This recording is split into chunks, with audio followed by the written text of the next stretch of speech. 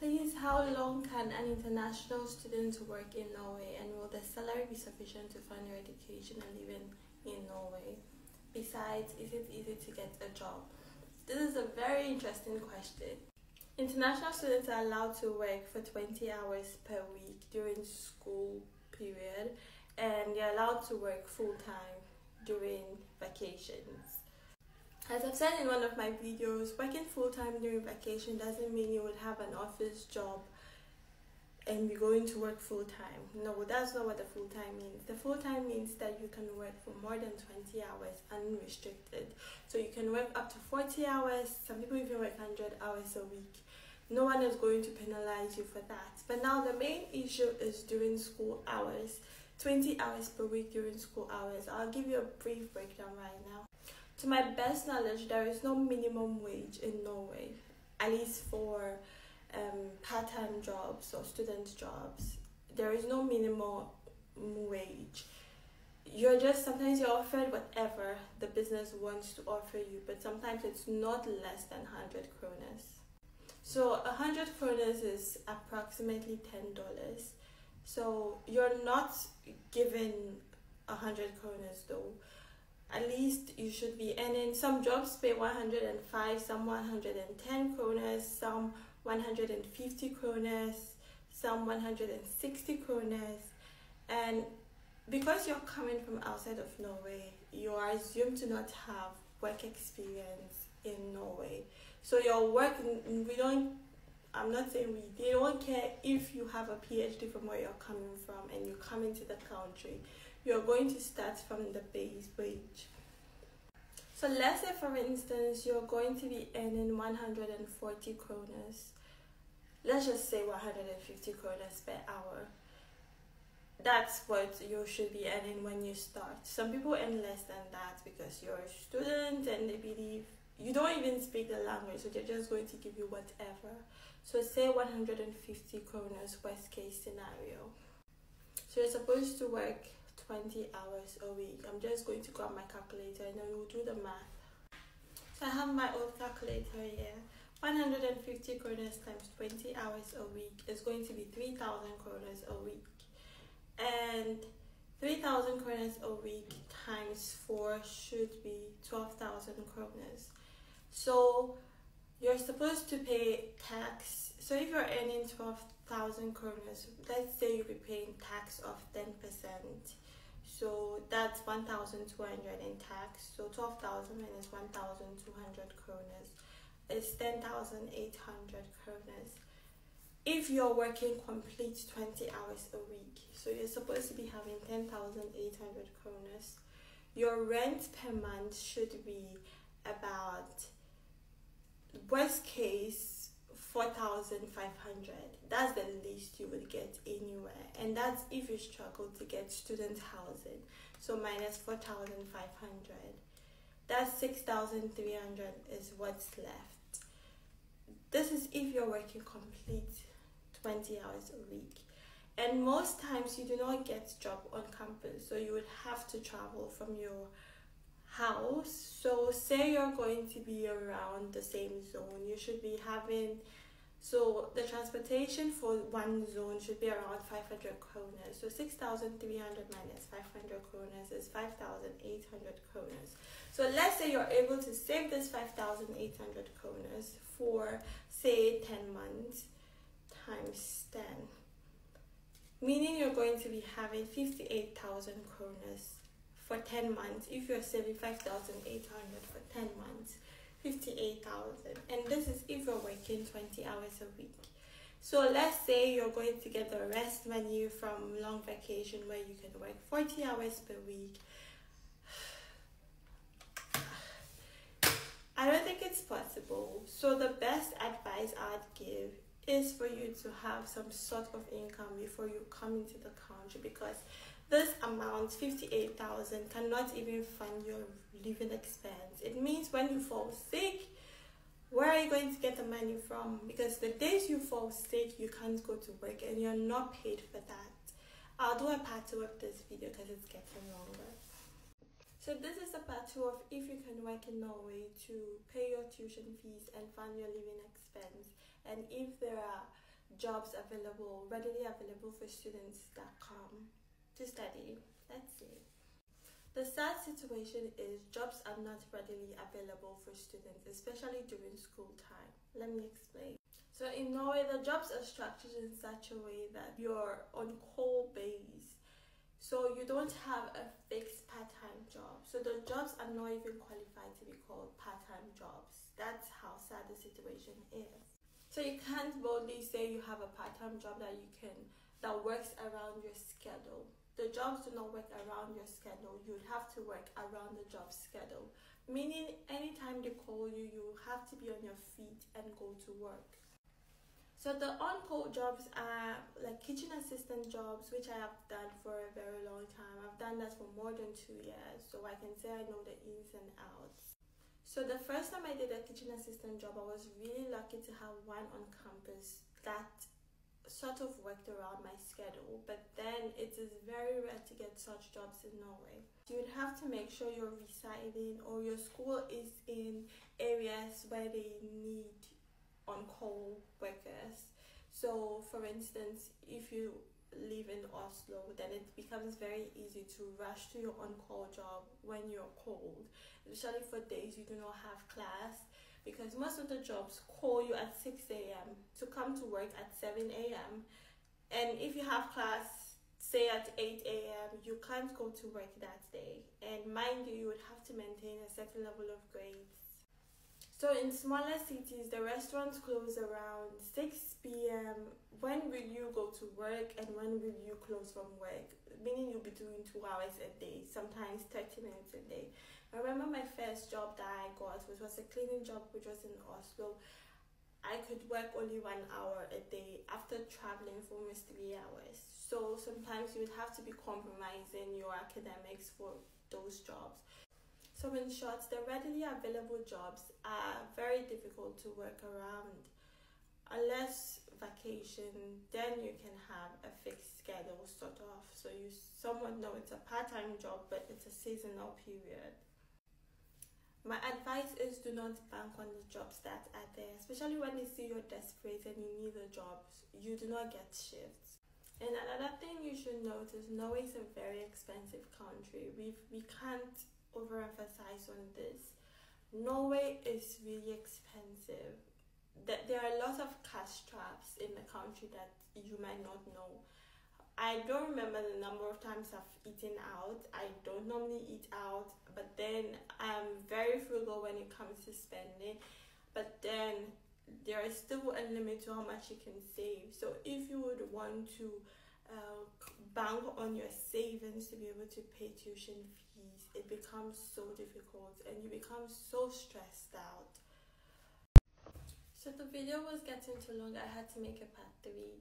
Depression is really real among international students in Norway. It is real. So do not come stressed out about how to pay your tuition fees. During my time, tuition was free. I didn't need to pay tuition fees. I only needed to fund my living expense. And then it was still a big stress. Adding the tuition fees to this, it is serious. So please, my advice is if you would want to study in Norway, make sure you have a source of fund, maybe loans from your home country or loans from international institutions, or make sure you have a scholarship from your home country or scholarship from international organizations or scholarship from the university. Then life will be somewhat easy. I tell people that the system is meant to frustrate international students or internationals in general. So when you come and you enter into the system without having anything to fall back to, the system is happy, and then that is when you get more and more frustrated because something is there. It's not supposed to make you frustrated, but then all of a sudden you just start getting tensed and anxious. Please, if you have any other source of income or any other country you would want to go to, I think you should consider that. Because one major problem when internationals want to get a job is the language barrier. They are always cold feet when they need to employ internationals because of the language barrier. So you either immerse yourself, when I say immerse yourself, dip yourself into the whole culture, into the whole elements of living in the country. Immerse yourself into everything you can. That's the only way you can survive it. But if you're not ready for any of that, to assimilate or to be colonized again, please find somewhere else. Especially for those coming from English countries, it gets so hard when you come into the country. Forget what you see on Google that says, oh, Norway is an English-speaking country. It is not. I am sorry, it is not. When you come and you want to work, there are jobs, yeah, you can survive as an international, but then there is a limit to how much of those jobs you can get. Sometimes it's even nicer when you just show the zeal of trying to learn another person's language. It increases your level of acceptance. But when you decide to, no, I don't think I need to learn the language, I'm sorry, sometimes you don't get a job based on that, or the jobs you get might not be able to fund whatever you need to fund, and now the tuition fees are on the high side. You need to immerse yourself, start learning the language as fast as you can, especially how to count, how to be polite in the language is also a big thing you would have to do. So if that's what you want to do, make sure you immerse yourself into the culture and traditions of the land. And another thing you can do is to choose your courses wisely.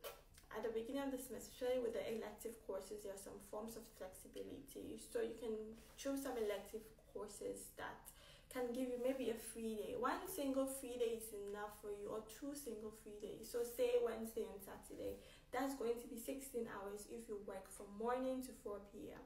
Monday, Saturday, and Saturdays you get extra money. So try as much as possible to choose your courses wisely. And if you get a job that can take you Saturday, Sunday, and maybe one day of the week, you're good to go. But then it becomes so difficult to get such jobs. So I promise this is the final part on this. There are jobs that you can do that can give you that level of flexibility, which is the most important thing, especially during academic session. So when school is in progress, one job that I found so flexible was working with Foodora.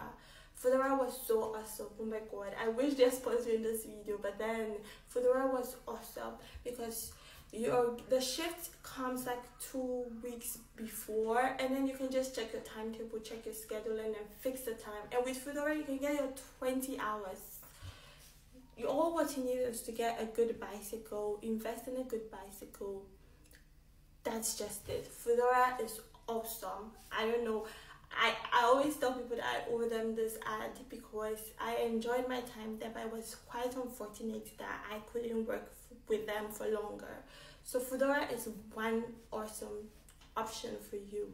It's food delivery, but then it's fun. I don't know, for me, I was just so happy. I'm a girl, but then I could do it. And there was just this joy in delivering food to people and then seeing their faces light up. It was really awesome. So Foodora is one option for you. Another option for you is to get teaching assistant positions on campus. I did this for almost my entire period on campus. Like I was a teaching assistant because I love to teach, and I don't know, the opportunity just came by divine intervention. So I got to teach, and it's one option for you. The pay is so good. The starting pay was really high. The pay for teaching assistantship is really good. It's not like the US and Canada, you have to apply for assistantship position. No, you would have to be very active in class. Make sure you make good grades, especially your first semester. Make sure you make very good grades in those courses. And mostly the elective courses are the ones that they need the teaching assistants. Do very well in school. And then at the end of the semester, speak to the professor if you will need a teaching assistant for the next cohort. It's an awesome option for you. Combining that with Foodora, you're good to go. Another option for you is a cleaning job. Cleaning jobs are so flexible because you might have like 2 hours, and some cleaning jobs are just for weekends, Saturday, Sunday, or in the evenings. Most cleaning jobs are in the evenings. very flexible. Some are also in the mornings, and some of the cleaning jobs you can get fixed part-time job, and you can do that for your whole study period. Combining all these three, you're good to go. But then it's also very difficult navigating this and navigating study. But then these are options that they're foolproof options for you to survive. And one reason I love cleaning jobs is I do not have to deal with co-workers. Some cleaning jobs you're just assigned a particular house, assigned a particular office, because people are trash. Most people that you would work with are trash. It's just best when you have a cleaning job, you just go wear your headsets, do your cleaning, and you're good to go. Sometimes you're paid for 2 hours for a cleaning job of 1 hour. Sometimes you get very good pay if you get a very good place or a very good cleaning company. So find a good cleaning company. They can work around your study schedule, and most times they do not need language proficiency. So all these 3 jobs I've mentioned, they do not need any language proficiency, mostly English. So another option for you is waiting jobs. If you're a waitress or a waiter, very good job for you. You can go at 9, so you can decide to go weekends for waiting jobs. Friday, Saturday, Sunday, you're good. You can go at 4 p.m. and close at 12 p.m. because it's in the weekend, so you can rest. Or you can go on the days you know you don't have lectures early in the morning. You can go maybe on a Tuesday because your class on Wednesday starts at 12, so you can be able to survive during the day, rest during the day, because they require you to be at work till like 12 a.m. That's midnight, so you'll be sleeping around 2 a.m. And what time will you wake up and go to class? So just work around the schedule based on when you have your class. Then the last one, which is not so formal, not so official, are side gigs. The side gig economy. So you can babysit, you can clear grass, you can help people lift heavy items, you can help people clean up their apartments when you're moving out or moving in. You can braid hair, you can barber hair, you can polish shoes, you can do everything. Your skills are relevant. So before you can build a skill, if it's just tailoring, you can do when you come, you patch your classmates' things. Just be good at the little skill you have. This is a skill I am giving you.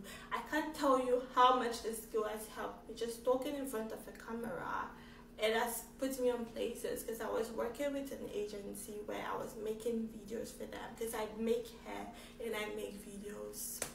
I was good to go, so I was just making hair videos. I just stand in front of the camera, make my hair, and sometimes do a voiceover, and I get paid for it. So those are options you can do. Your skills. With all this, I hope you can survive Norway, being an international student there. And the thing is, all these things I've mentioned are very relevant in every other country, not just Norway. And I'll see you in the next video. Bye-bye.